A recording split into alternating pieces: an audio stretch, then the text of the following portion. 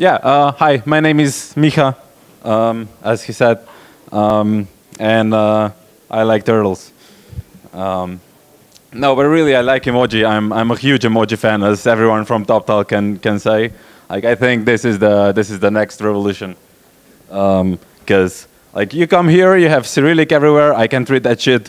I go to Israel, it's Hebrew everywhere. I can't read this shit. But like turtle, everyone knows this is turtle, right? You don't need anything, right? So I'm gonna screw everyone up who has a laptop open because we're doing this now. So yeah, wait, yeah.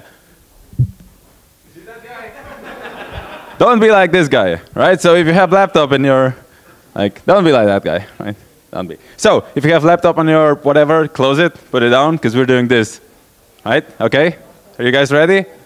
Okay, we're gonna go from this direction to that direction, okay? Okay? 3, 2, 1, let's go. And back, and back, and back, and back. Come on, come on. Yay! Oh, give yourself a round of applause, come on. That went super well. Good job. Right, so I'm from Slovenia, and this is from the hockey game from Slovenia and Belarus, and these are Slovenian guys, right? So this is how you remember Slovenia, right? But this is how I remember Belarus. This is the head coach of hockey team, and they lost against Slovenia for Olympic qualifier. So, you know, I feel pretty good about that because we're going to Olympics and you're not. Anyway, so enough about that. Come on, little Mac. Okay. So yeah, who am I? I'm a software developer. I'm a team lead as well. I am Git blame navigator. That's basically what I do the whole day. I am Git blaming all the time. And whenever someone has time zone problem, they usually ping me. Not because I know more, but just because I wrote one thing that concerned time zones, and now everyone thinks I'm some time zone master. But yeah, what I do also, I create emojis in Slack. Because this is, I love this parrot. But if I give you a business card, this is what it says on it. I'm a senior rubber duck. Like people talk to me. Anyway, let's get to the flame graphs. You heard it today a couple of times. What are flame graphs? Flame graphs are the only time you're allowed to use this animation in Keynote. They were mentioned, yeah, a couple of times, as I said. They're a good thing for like narrowing down where the problems are. And what we are going to be doing today, as the last talk, I'm going to explain how you read this. Now, I know the next thing is party, so I'll try to be short, because I know you all just want to go home, so yeah. But let's still dive into this. What they are visualization of stack traces. I'll explain this later. And the most notable thing about them is they are useful to total beginners and also to experts. And basically this Brandon guy, he works at Netflix, and he created them. Because the original problem he has was this. And this is what dtrace give you. It's a CPU profiler output, and come on, no one can read this shit, right? So he was like, how can I parse this in a visual way so that it will make sense? And he came up with this. So from this to this. I mean, come on. That's awesome. And the most important thing you have to know about flame graphs, at least for me when I started, they are ordered by alphabet. So every one of these rectangles is a method or a function. Well, before we go forward, who here has used flame graphs? Awesome, so you don't know about it, that's great. Right, so every one of this rectangle represents a function, and here is the function name, right? So this is C code, but whatever. And they are ordered, they are grouped and ordered by alphabet, and I'll explain later how this happens. But by y-axis, so by height, you can see the depth. So the further up you go, the more things this method calls. So every, like, this method called that method, that called that method, and so on and so on and so on, and you come to the end. And directly on top, you can see which function led to the profiling event. So what happened when we were profiling? And width is actually relative, so it's always 100%. It's always 100% of the time you are profiling, and every width is relative to the amount of dev time. So right now you're like, what the hell is he talking about? Right. So I'll bring it down. Right. Let's start with sampling. We take a time interval. I will show this on my day of like what I do, and we set our time for ourselves. So every n, whatever, seconds, milliseconds, nanoseconds, we will sample what's happening.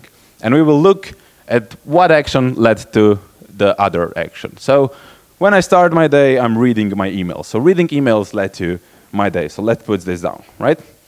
And then I was replying to emails, because I was reading them, and then I was replying. So replying, so reading, right, replying, so we go down, and you see this was my day. And then I move forward, and I write some code. And I write some tests. Yeah, sorry, I don't do TDD. I write code first. And then I run those tests, and you know, you have to fix those tests. You know how it happens. And then I go back, I run some tests, some more. And then like my productivity goes low, and I make myself an espresso. And some time passes, and I go back to reading emails, because you can't like drink coffee and code. You just do something else. And I go back to writing code, running tests, and replying to my emails again. So this is what we end up with. This is like a really, really simple flame graph. And what we do next is we group this. Right? So we now grouped it, the same things together. Let's show again. So this is how it was, and we just grouped it. Right? And now we magically have this bigger squares. And you see the whole rectangle down below is my day. That was reading emails, and a part of it was replying as well. This here was writing code, and here I was writing tests, and both of these, I was running those tests, and there I was fixing the tests. And here, you know, coffee. But like you see, the majority of the day I spent writing code. So if we want to optimize, let's say, or maybe you say, oh no, he's reading emails too much, he has to write more code, right? So maybe we have to optimize there. Or we see, oh no, he's like fixing the tests or whatever. We have to fix that. But basically what flame graphs gives you is they give you a good overview of what's happening, for how long, and where to optimize, where the problems are. It depends a lot how you read it on what it is that you're looking for. Like, is it the problem that a thing is taking too long? Is it the problem that the thing is run? Then you are just like what was calling that? So if running tests is something you're interested in, that you'd be interested that writing code can produce running, and also writing tests can produce running tests, right? So this is something you'd be interested in. So yeah, let's dig a bit deeper. Like I said, every one of them is a function. It's a merged, right? So like I said, it's grouped and merged, and it shows how long it took. And it doesn't mean it happened once, it could happen many times, but we grouped it all together. And they follow down, like, yeah, like I said, every one is a function. And if you go up, you see the stack depth. So the further up you go, the bigger the depth is, and vice versa. And yeah, the top function is what led to the current event. So here, this is a function. Here, for the short amount, E was the top function, and we have F the majority of the time, and like a small part there was D. And yeah, basically what I just showed. And this is how ancestry is explained. So what is able to call something. And just like ordered by alphabet, it could be ordered by anything. The reason we chose alphabet is just because it's simpler. You could just order it by whatever, however you like, but it's simpler to have alphabet and order it like that. Because that was my first misconception the first time I saw flame graph. I thought they were like time series that happened, like this happened, that happened, that happened, that happened, but it's not. It's like, it does not matter at all when it happened. It's just, this all happened while you were profiling, and we grouped it and we sorted it. And like I said, this is relative. So this was total time on CPU. It's pretty simple. Now, yeah, some of you saw that I have some t-shirts here. So who wants a t-shirt? A couple of people, right? Ah, I'm not so nice as Božidar. You'll have to work for it. right? But first, yeah, I have to say a thing or two about TopTal because they were the one who got me here.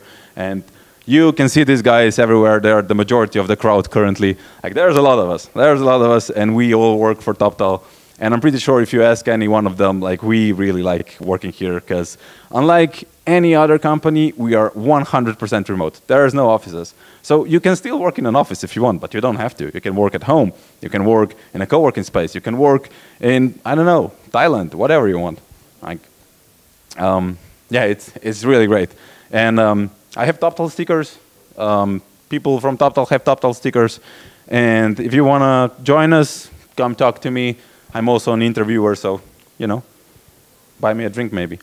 Right, so for the t-shirts, I have 3 t-shirts, I have 3 questions. So, the first question, which function is on the CPU the most? No. It's not A. What did you say? F. Yes, it's F. Because that was, A was just like the ancestry of F. So, M, L, or XL? XL. 8. This one. There you go. Okay, okay. Next. Why is F on the CPU? Yeah. Yes, exactly. Because it was called by, I have now L or M. Okay. Okay, there you go. Great. Okay, last one. How does B compare to G? So how does this compare to this? You already have one. Don't cheat. Anyone? No one wants a shirt. Yeah, but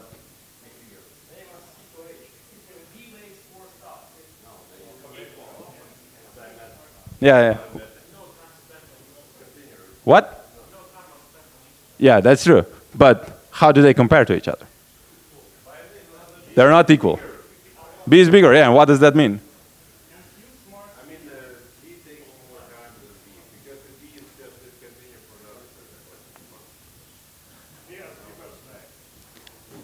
No, no one gets a t-shirt. You weren't listening really. But yeah, so we see that this was on CPU, like not directly, but it was in the stack about 10 times more than G. So if we have a problem that something was slow, it makes sense to optimize either in B or C. Right. So I'll just throw this because you failed. Who wants an M? You have it. No. No, I don't care.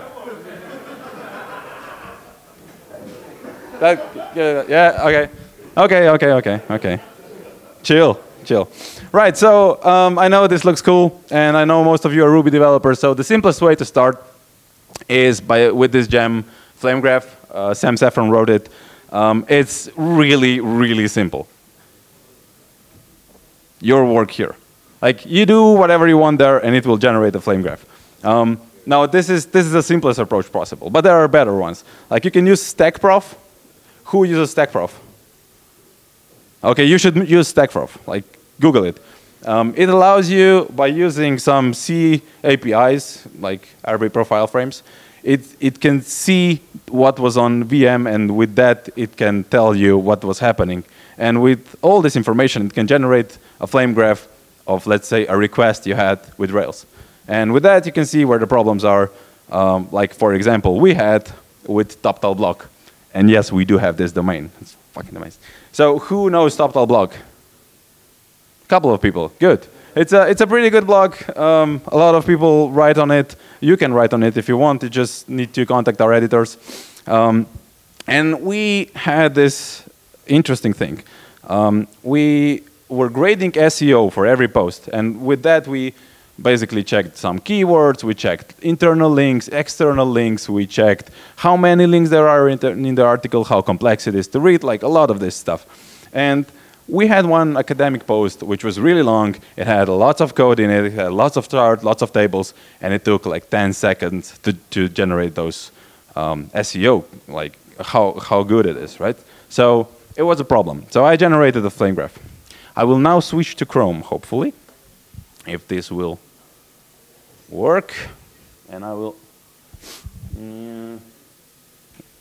the moment I find my mouse will be a nice moment, right? Okay. So this is what that flame graph looked like. So like you see on flame graphs, whoops, yeah. You can click. So why is this happening? Oh, I had something pop up here. Wait. Yeah. So when I am moving the mouse, you can see here. Oh, yeah, I don't need internet for this. Yeah, you can see here what was happening. So we can see services graders post on line 57. We were in keywords report, and we had 1,041 samples of this happening, right? And you can move along, and you see, like, these are all the same thing. Like, they are all happening here. And by just examining this quickly, you see that we have 10 nearly identical spikes. So the first thing that I found out was that we are caching in the wrong place. So we are caching, actually, but every time we are checking a new thing, we throw that cache away, and we run the whole post run Kogiri again to generate links and everything. And turns out, if I'll be able to switch a tab, yeah, okay. Turns out that if you cache on the right place, you only get one spike. And if I will be able to switch back to Keynote, okay. Seriously? Okay, yeah. This is the original, so we cached cram down, and it turned out we had 7.5 point improvement. All right, let's try this again. Okay, so yeah, and this was the graph. And another thing, yeah, what I wanted to show you, it's interactive. You can move around. Down below, you can see for every one of those gems, they're like the color codes are gems, and you can see how long every one of those was on the stack. And with another thing you can do, like if you are sort of unsure what this is, you can just click it, and you get the whole frame info. You get all the stack trace, what called what. It's amazing, right? It really is amazing. And I'll just quit. Yeah. Go back here. Okay. And yeah, so we did some more optimizations with it, and we got almost 10x improvement. And this was done in a course of an hour with like flame graphs. And like this is what you can see with it. Like for example, me, I didn't even had to go down below because this I already have like fast enough. It's fast enough. We can do something else now. But I could see like why is this taking so long? Why is it all this color? There has to be something there, but I didn't need to. But I saw in the first one, right? I saw here that we have the same spike 10 times, so definitely something there. And this is something that only you can only see with flame graph, and this is, yeah, it's worth it. Yeah, so now what? You're here, so that's good. Like half of people aren't, so shame on them. You can ask me about this after on the party, or just now after the talk, or you can ask someone smarter than me. You can ask literally anyone else. Anyone here is probably smarter than me. What I really recommend is how I learned this shit is through blog posts. There's a lot of quality content from Brandon, who wrote this, from people who wrote the Ruby Jam. Sam Saffron wrote a lot about it. It's pretty good. Yeah, but if you want to talk to me and don't want to talk about flame graphs, we can talk about coffee. This is my espresso machine. I'm really proud of this. Like, yes, I love coffee. I love mechanical keyboards. I have test switches somewhere here. So if anyone is interested in like mechanical keyboards and doesn't know whether to go with blue, with red, with brown, I have the switches. So just come see me. And I love running as well. I have Ruby Slovenia stickers. Like I said, I'm from Slovenia. So if you want those cool stickers, you can come to me as well. And yeah, like I said, I know you all want to go to that party, so let's just finish here. And thank you.